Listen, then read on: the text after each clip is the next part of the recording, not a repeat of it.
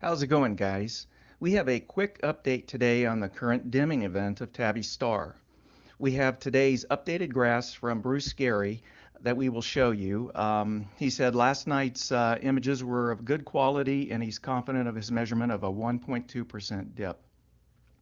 Let's get to the graphs. So this first graph shows normalized flux measurements of Tabby star, and this is the latest measurement taken earlier this morning, which was June 14th.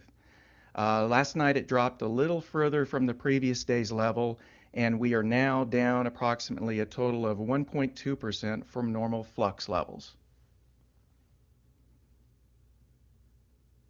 This second graph is also normalized flux measurements of Tabby star. What we circled in red are those data points taken over a 6-hour period earlier this morning.